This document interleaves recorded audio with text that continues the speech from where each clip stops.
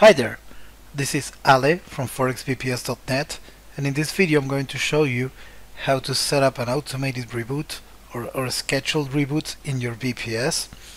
The reason you'll want to do this is to keep your system running healthily and stable, as it's best to have it reboot every once in a while, and also to run Windows updates. Okay, in order to go about it, you can simply go to Start and search by typing it by Task Scheduler. You will easily find the Task Scheduler and open it. Now that you have opened it, you can click on Create Task.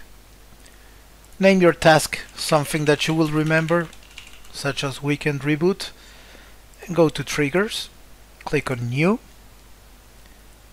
and select the frequency Weekly, and select Saturday. Now press OK.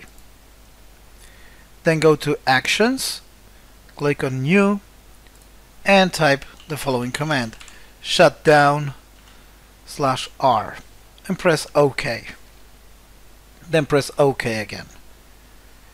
Basically, that's it. Your VPS is going to reboot every single Saturday until you disable this task.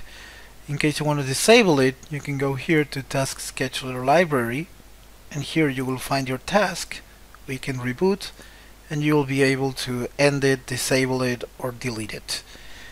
If you have any further questions or need any further assistance, please contact our customer care department via live chat or email.